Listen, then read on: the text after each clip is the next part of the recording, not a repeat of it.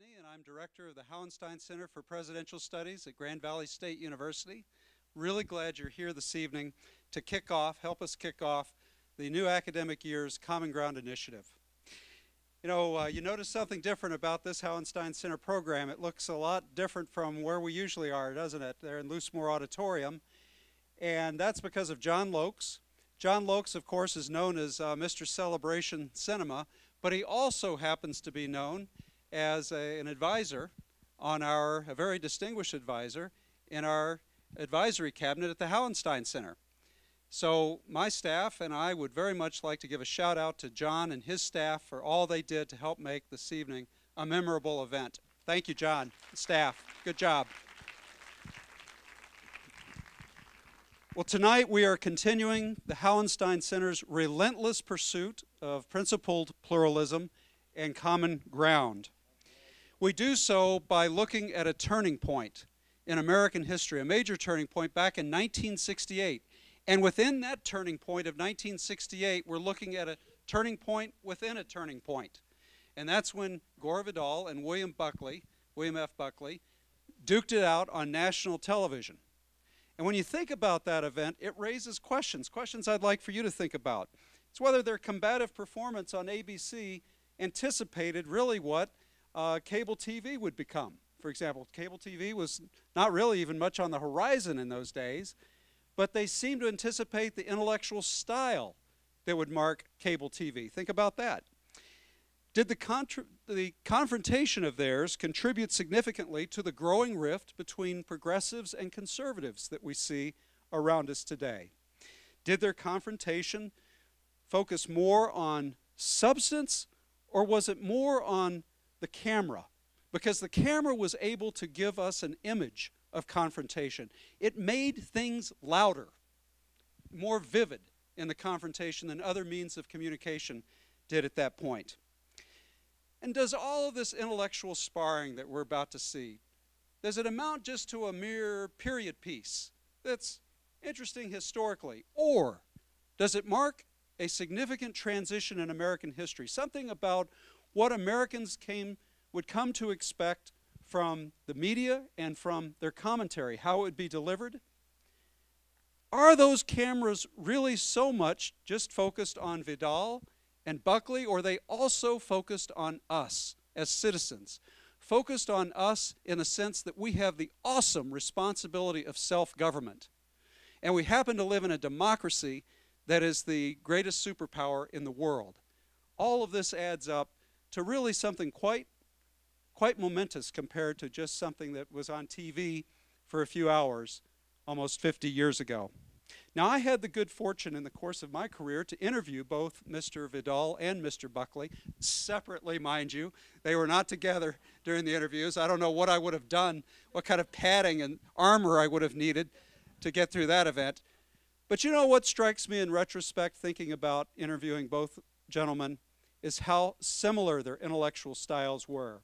Now, they thought they were marking themselves off from the common run of commentators, but really they were quite similar between them. And I guess I want to just ask and leave you with this question: does it matter? Does it matter to our pursuit of principled pluralism and common ground what we see tonight? Well, let's roll the reel and find out for ourselves. And afterwards, we will have a panel of experts come forward and give us some very interesting thoughts. Thank you.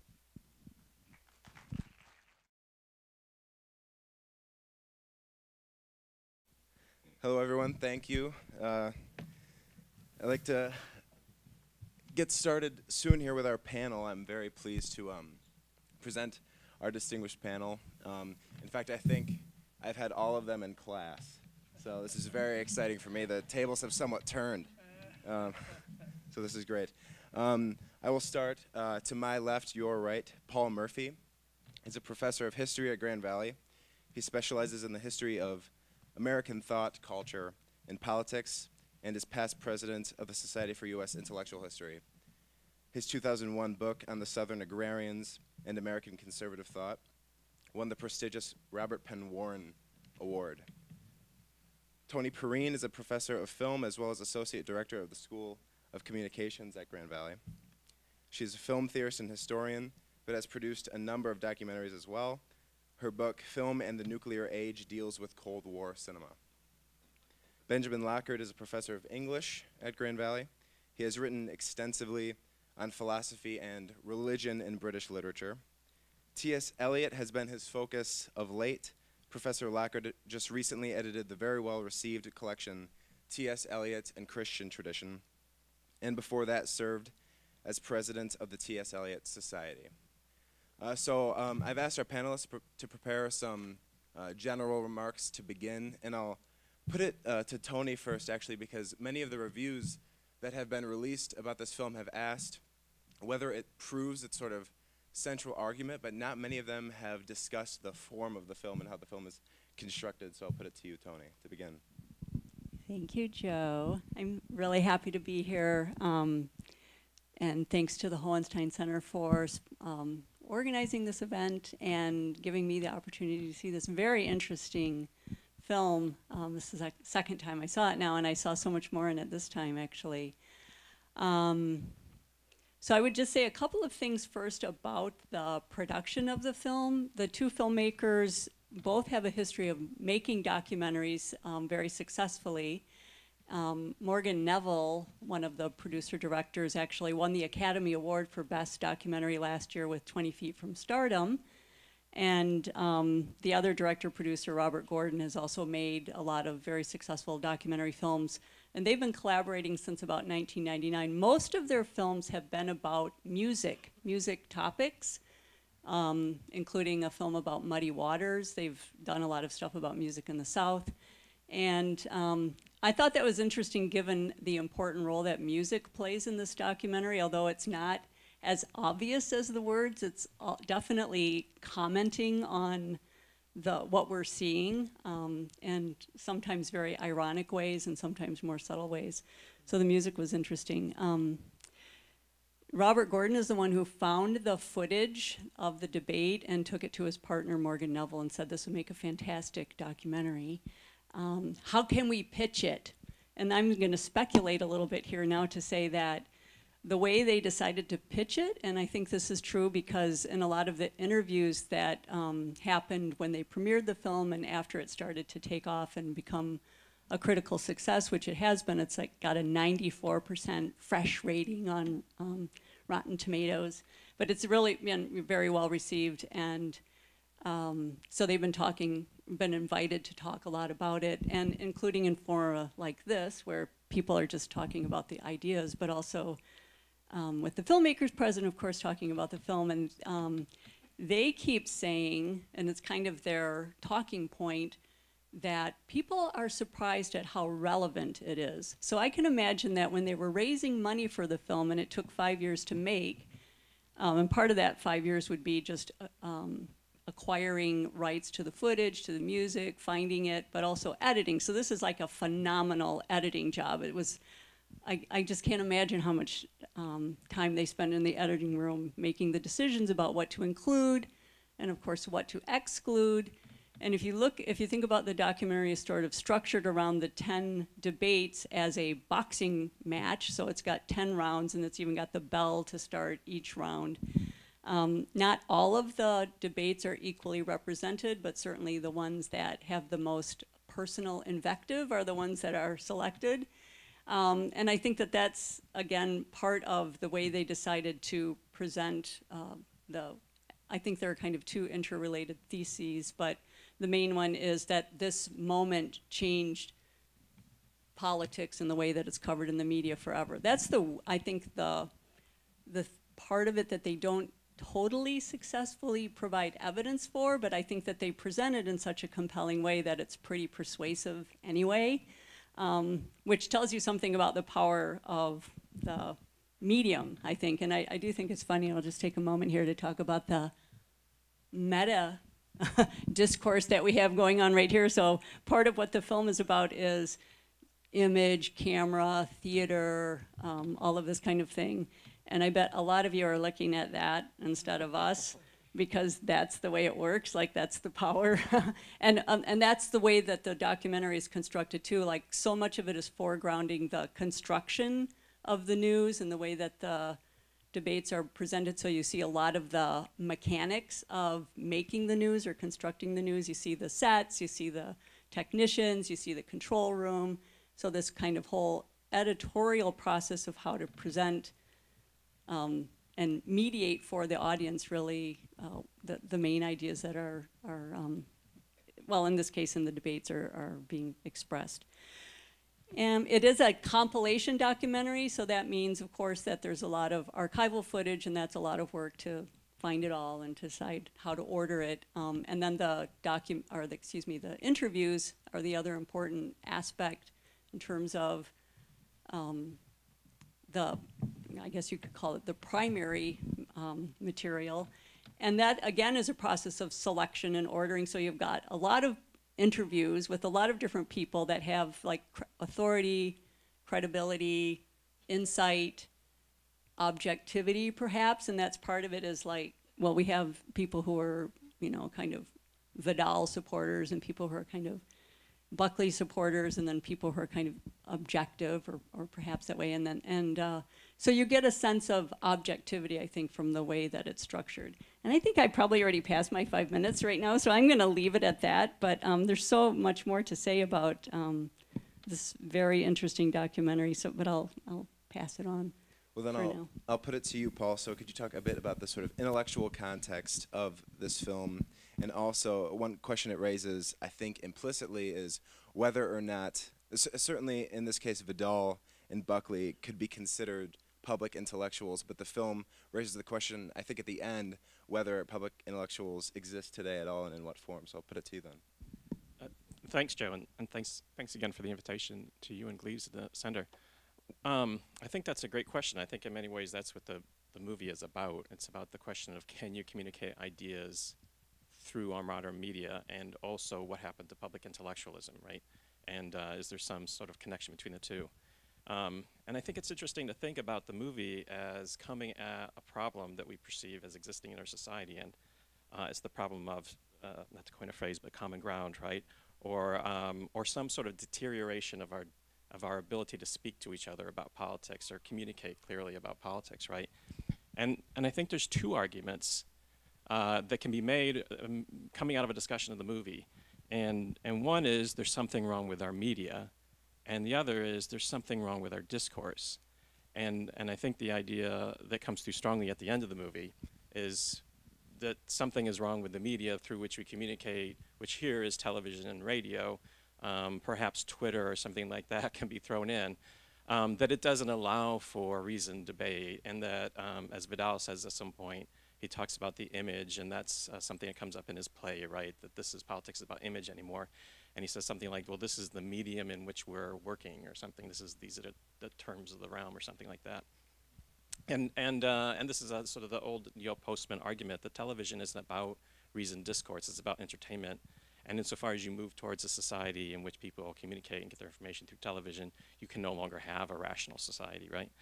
The other thing, though, that strikes me is at the end you hear someone saying something like they're speaking different languages, right towards the end. And I think when I initially saw it, it made me think of a quotation from the liberal historian Richard Hofstadter in the 1960s. And he hated the right, and he spent a lot of his time diagnosing the right as neurotic, irrational, and anti-intellectual, right? So let me read you something he said about he wrote about the Goldwater campaign in '64.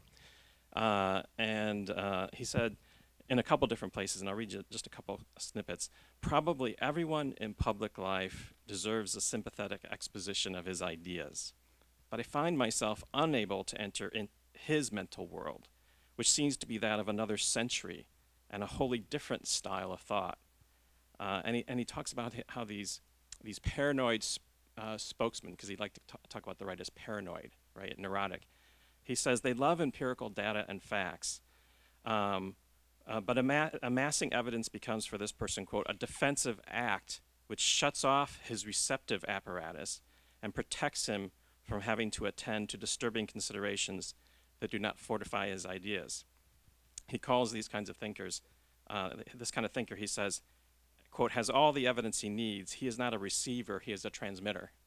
And I used to like that quotation because I thought, well, maybe there's something to this, that this ideological, there is a problem with our discourses, and we live in these different ideological worlds. But I'm skeptical actually now of both of those arguments, that our problem is our media, or our problem is our discourse, and that, for example, if we had a different medium and we could talk rationally, we would understand each other and everything would be okay, which implies if the other side would just be reasonable, wouldn't everything work out, right? Which I think we do understand each other, and we just have very deep divisions on lots of issues.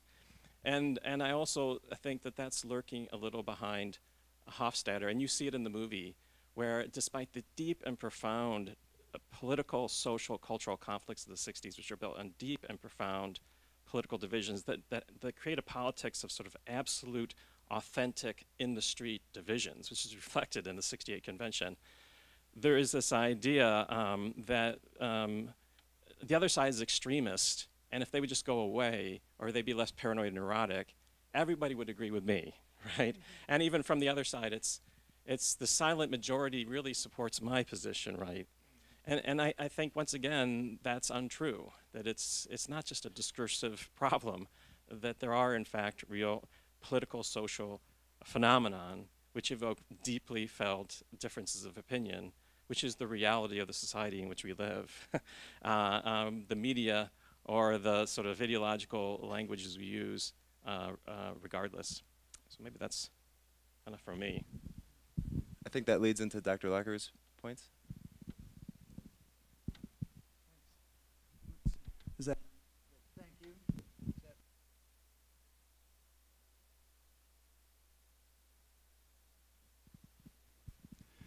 Well, they've placed me on the left and given me a mic that doesn't work. But, I came away from seeing the documentary with two observations. First, and this is obvious, Buckley and Vidal did very little debating of the issues. Their deep distrust of each other's fundamental motives prevented it. We should be able to do better than that.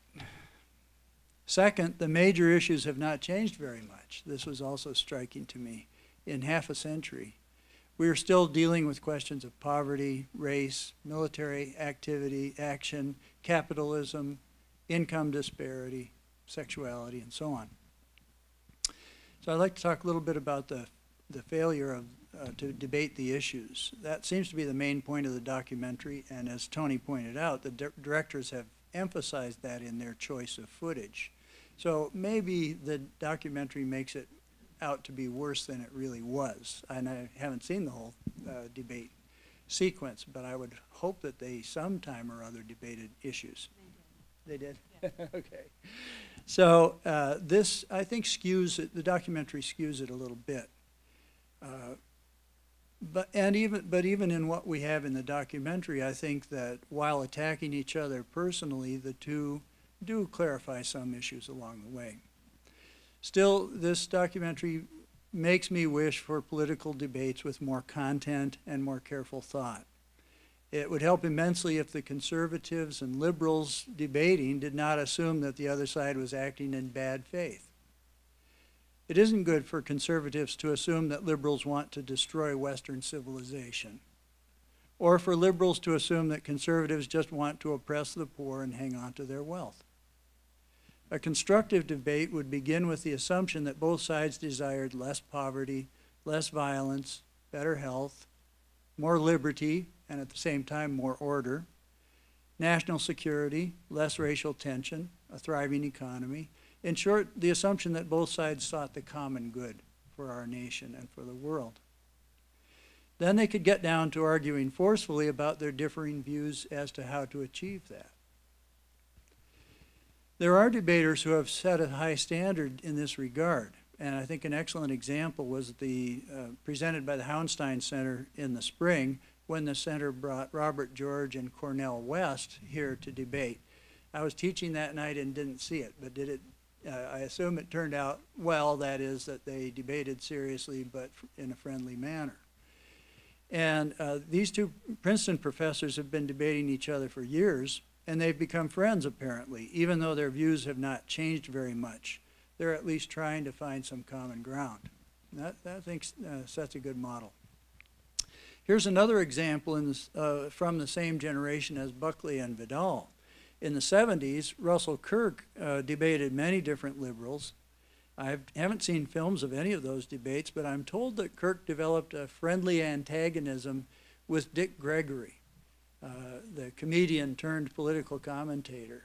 And it must have looked funny to see them on stage together. Gregory, this very tall black man, and Kirk, this not so tall white fellow. And I imagine that those debates were far more substantive than the ones we've witnessed this evening. Kirk was always somewhat open to liberal ideas because he repeatedly emphasized that, and Kirk's was a mentor of mine, and still is, but he repeatedly emphasized that a wise conservative has to realize that some things have to change. And a wise liberal has to realize that some things have to stay the same, that there are things worth preserving. And I think that's a good starting point as well. Now, with my colleague Paul Murphy, it's easy to assume that his intentions are good because he's just such a nice fellow. We've disagreed quite a few times without endangering our friendship, and I think we could explore our disagreements even more intensely without calling each other names.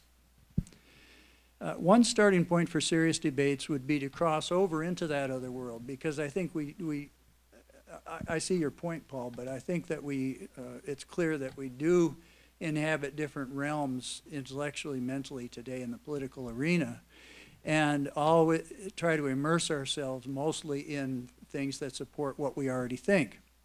I could read editorials from the New York Times, and Paul could read some from the Wall Street Journal. But we could do better than that. We could read serious books on political philosophy. Paul could read books by Edmund Burke, by Russell Kirk, Roger Scruton, Richard Weaver, T.S. Eliot, and other serious conservative thinkers, and I could read whatever he recommended. There must be some serious books by liberals.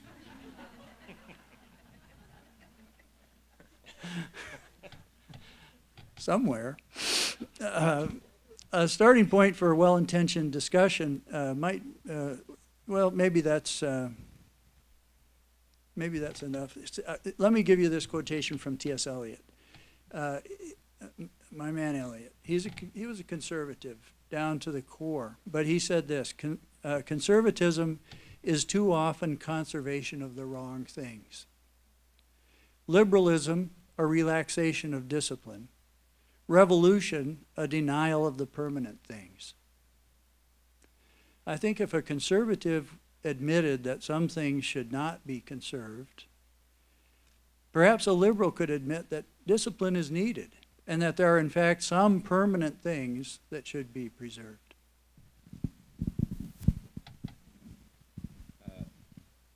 Thank you, Dr. Lackard. I'll put a number of questions to Toni and Paul. The first one could be, have liberals written any good books?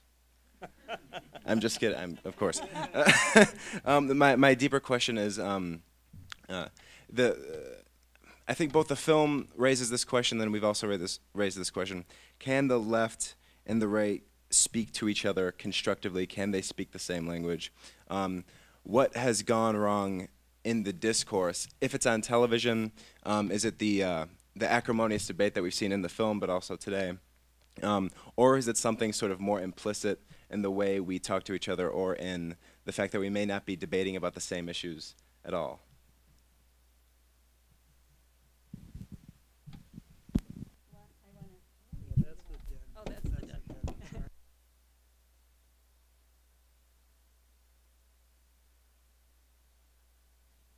This, Yep. yeah, okay.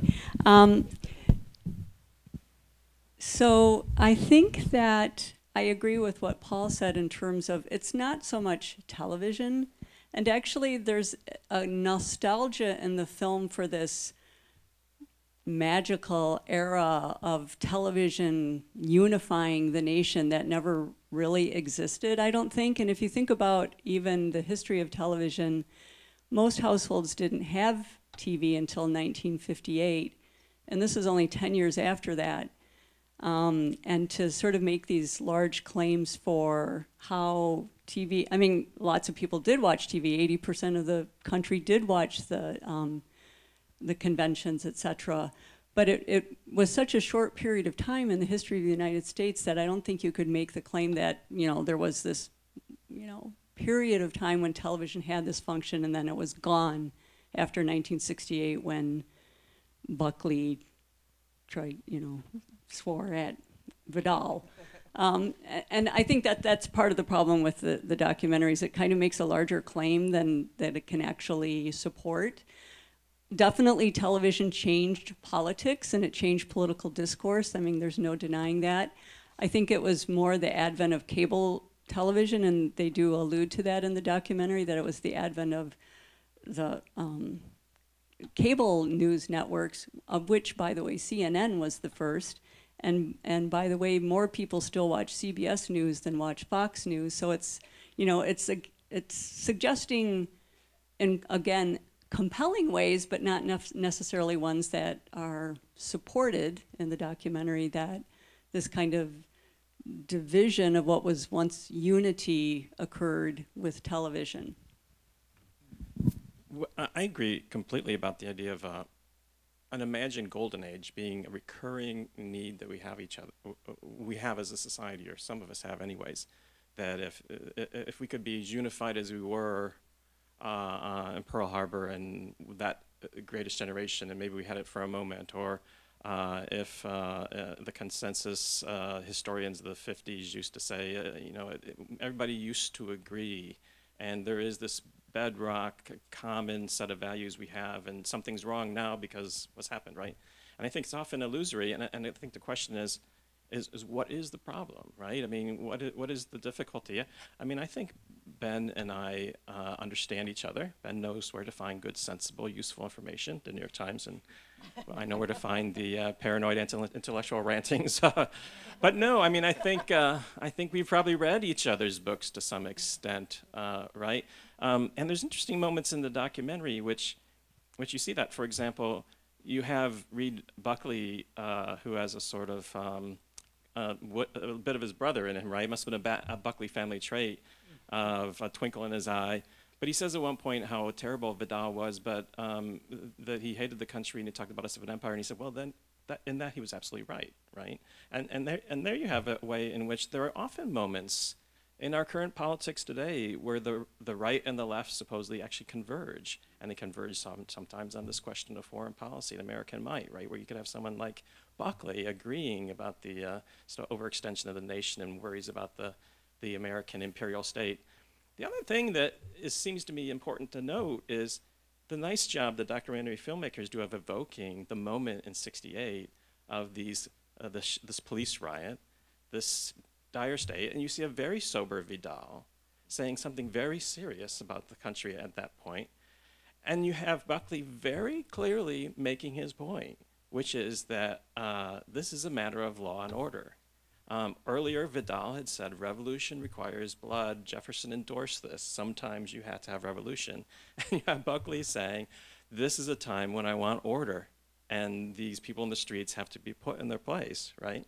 And what's not communicated there, what is not understood, and you have that as a moment in which I think the nation is confronting a very profound question, and people are communicating very clearly about what they think needs to be done. So then I'll ask you, Paul, but also the panel. Another question that the film seems to raise is, so of course there was acrimony in the debate, but at the same time, there's something obviously very educated about both Vidal and Buckley, and the film seems to imply that what's missing in today's debate is that our debaters on the left and the right both aren't educated to the degree that both of these public intellectuals were. So I'd ask, what do you make of the sort of apparent claim that public intellectualism in our country has sort of gone sour, sort of has gone away? Yeah, this I think is a very live question, at least amongst the historians that I sort of follow. There was a book that appeared almost 30 years ago by Russell Jacoby called The Last Intellectuals, and it was a complaint and a lament about the decline of the public intellectual Now, what he meant was a generation of sort of New York-based intellectuals who were sort of literary critics, cultural critics, people like Lionel Trilling, and they published in small circulation magazines, but they could speak broadly across the spectrum of American interests, and they had the ear of sort of elite. And they were very urbane, and they were very, oftentimes brilliant, right? And many of them ended up gravitating to the right, you know, by the 60s and 70s. And he said the problem was academia, right? I mean, they used to have this sort of scrambling life that intellectuals would have to make their way by surviving in a marketplace where they had to learn to write well, and then they had to publish, right, in magazines where people would pay them to publish in. But once you get to be academic, you become abstruse and theoretical and irrelevant, right? So of course, academic people fret about this all the time. We don't have this hold, right? I mean, why aren't people listening to us? And the serious question is can you bring ideas, sophisticated ideas, based on sort of certain norms of objective research and all the rest, can they be brought to bear in our public debates? And presuming there was a time that they were, what has happened? Where have those intellectuals gone? And then people often say, oh, well, there's plenty of them, right? Look at George Will, look at the science guy who's talking about all this stuff. But I think there's something to that complaint, and I'm not ready to dismiss the argument made by this film, which is that the allure of TV becomes, or speaking in snippets on Twitter, becomes the way you communicate to the masses, and these intellectuals know it's about performance, celebrity, and image, and they succumb. And that does ultimately squeeze out or push out of the public square that space that might have been there before for more sort of. Now, on the other hand, you had Buckley and Fireline, so I mean, evidently it was a show that you could have quite thoughtful conversations on, right? So, contradictions. I'm just worrying about how I look on the big screen. I would like to take, maybe this is the appropriate moment to say how the film emphasizes the similarities between the two antagonists. They were actually born the same year. Of course, we saw how they had a similar kind of upbringing. They were both pretty iconoclastic, and there are a number of moments when various commentators talk about, well, what is the real source of this antagonism? And what the film suggests is that it's, you know, Buckley's kind of latent or repressed homosexuality. And that's another claim that it doesn't really support, but is quite provocative, I think, and it is the kind of thing that Buckley himself would be, you know, likely to sock someone in the mouth over. But I think it's, you know, this commonality that they have. The interesting question to me is, like, what is the source of the difference? Like, if they were raised in such similar ways, and they were both kind of expatriates in a way, because Buckley, his early childhood was spent in Mexico, and, you know, Spanish was his first language, and such like that. So they had like an outsider's perspective for sure, and it's just interesting that they, you know, saw the world so differently given that similarity. I don't know how to explain it myself. Well, I'd like to take a crack at that, because I think the documentary doesn't really bring this out very well, but the big difference probably between the two of them is a philosophical difference. I think conservatives are philosophical realists on the whole. They think, or we think, that there's a reality in the nature of things that exists whether I believe in it or not. And liberalism tends to be relativistic. I know I'm painting with a broad brush here, but tends to say, and certainly Gore Vidal is a relativist, a philosophical relativist, that reality is an idea that is made by an individual's existential choices or by a society's cultural conditioning. So I think that that's probably where the two of them But why? part ways. Why? Why? Well, now I don't know if I don't know. There are these different views of reality. They've been there since the ancient Greeks, and people part ways on this. And you know, just to keep it from being too nice, liberalism. Liberalism, the more it separates itself from reality, gets closer and closer to destroying itself as well as other things. Do you want me to? Well, you could field that, or if you'd like to chew on it, we can also take some questions from the. Yeah, sure, please. I'd like to push a little farther on what Toni and the gentleman at the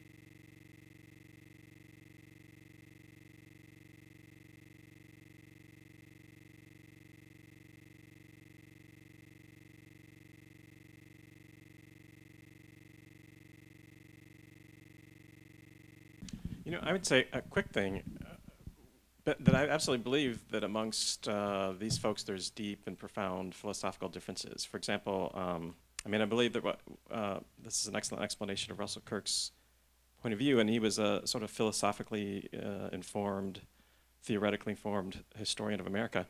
But when Buckley ran for mayor of New York, right, I mean, he was getting these working class, lower middle class ethnics. I don't think he was appealing to them on philosophical points. He might have said that, right? But the grievances had to do with issues about the welfare state, crime, race, attitudes about patriotic reactions to the war. And so while there are philosophically opposed liberals and conservatives, and we do have this way we want to try and figure out why does one go one way, why does one go the other, right? We have these psychological explanations. But I mean, it's a somewhat baffling question because I think there's a lot of people who need not be explained their political beliefs by their psychology, but also it's not necessarily a deep philosophical concern either.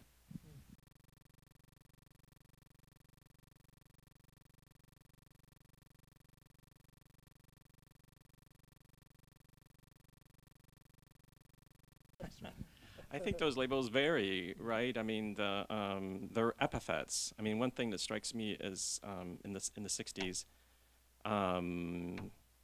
what Buckley did was he was not a great thinker, I don't think. He never wrote his great philosophical book. He was an organizer, and he put the conservative label into politics. He helped form a movement which took over the Republican Party. They moved away from labels like the extremist right. And a lot of that is word play in language. And he was a great tactician and a brilliant political operative and also a smart guy, right? I mean, he wrote in a scintillating way. But those labels right and left, I think, you could go through and say, oh, they suggest certain things coming out of the French Revolution, right, where the revolutionaries sat in the assembly, and what distinguishes a sort of Marxist frame of mind from a conservative one. But I think what you're getting at is the way in which those labels are not particularly helpful, right? Because they become sort of epithets, and the coin of our political debate has become less about party.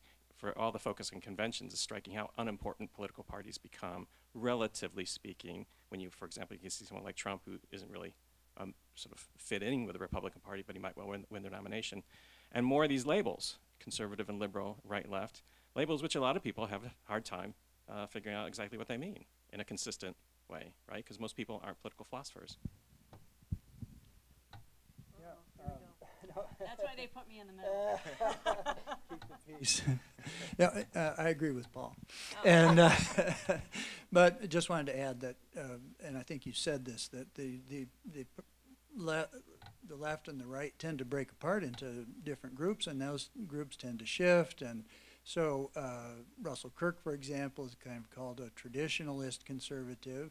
But then you've got the neoconservatives who were very prominent in the 80s, 90s, and into the Bush administration, who are concerned with spreading democracy through the world by military might. Kirk hated that, and he hated, he came to hate Bush #1 for his invasion of Iraq, the first Iraq War. Never mind, in the second Iraq War, he would have just hated completely. So there are those branches. Then you get the libertarians, and that's another. I think Kirk spoke against the libertarians and argued with them. He was in a television debate with Ayn Rand at one point, and she held up a dollar bill and said, "This should be your God." So, no, the typical voter, I don't think does understand, and the labels aren't very useful because there are these different branches within them. I just want to say one more thing about the climactic event in the film, which is in the 9th debate, when Buckley calls Vidal a crypto-Nazi, and that seems to be like the source of the personal animus, just in terms of Buckley's role in changing what conservatism meant, which was, largely understood to be code for anti-Semitic and kind of ultra right-wing, and that's what Buckley really got upset about, was to be like, have that, all that work that he did to remove that relationship or that connection kind of thrown in his face, and I'll leave it at that. That's right. Please give our panel a hand.